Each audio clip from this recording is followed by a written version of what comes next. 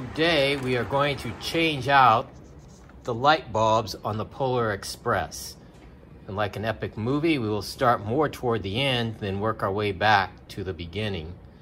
The whole trick on this operation is releasing the latches that are part of the windows within the Polar Express passenger cars. You can see on the one that we have already popped out what I'm talking about. If you look here, you will see a raised part. And if you look over here, you'll see one back here as well. You'll have to look into the windows to find these, and the idea is that when you press on this and pull up on the top, it will all release and come out. It is much easier said than done because you don't have enough hands to press on 4 tabs and lift the lid at the same time. So we will do using some other additional tools. We will now demonstrate on how that is done.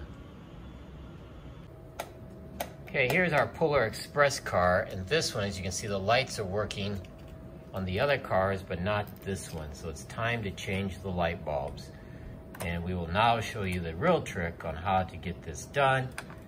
It is best to have a couple of tools handy with you, such as maybe a screwdriver, flat bladed one, maybe a bigger one, a smaller one, possibly a pocket knife, using maybe one of the tools on here that doesn't have the blade. And worst comes to worst, I think you can also use maybe a kitchen knife to help pop that top on or off.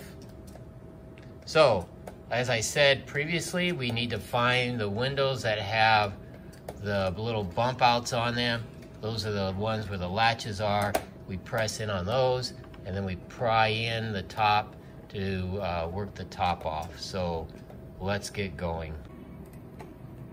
All right, looking closely, and you have to look very closely, and running your finger in there, you'll see that this window here is raised up, as well as the one down here is where it's raised. And so typically it's at the end of the lettering of the Polar Express if you've got the version where the Polar Express is on top. All right, so by squeezing here really tight and then inserting a screwdriver in under the back part of there, you'll as you're pressing on it and you're prying, you'll hear a pop, and then the top will start to come off.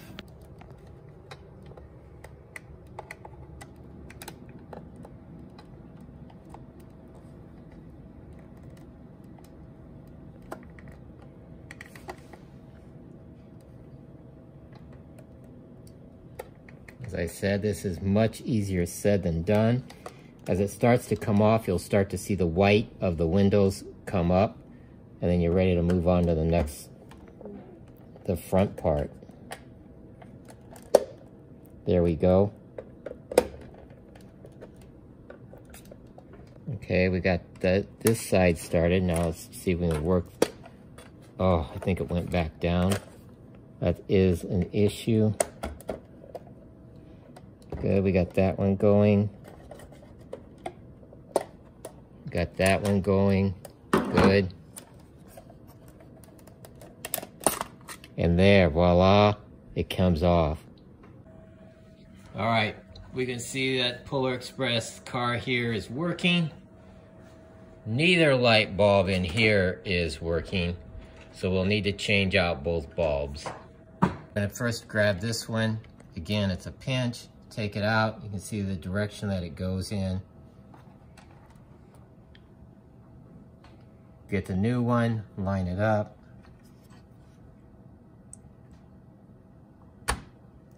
And it slides right back in. Get the next one.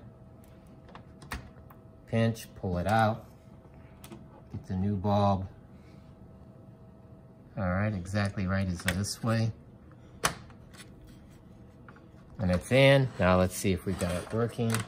So we got a little bonus one on this video. And that now we need to troubleshoot why these lights aren't coming on. Here, as I was poking around on this, where these wire nuts are, there you can kind of see I get it to come on and go off. It means I've got an intermittent connection somewhere right in here.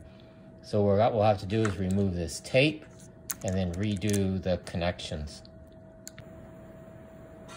Okay, what I had to do, and wasn't able to catch it all on video, but I took that wire nut off where the wires were not very well connected together. The cap was already falling off. Put a little twist on the wires, put the cap back on, and now you can see both lights are working fine. So I'll end up taking a little bit of tape that I have, I'll tape that back down, and we'll get to putting the top back on. All right, I've got some tape on there now to tape it back up like it was. It should all hold in place, and we'll snap the lid back on. All right, putting the lid back on. Again, it doesn't really matter which one goes where. If you want the little boy who's in the back of the train, you can always put him in the back. If you get it wrong, you just turn the car around. So slide this all back into place. And it goes in much easier than it came out.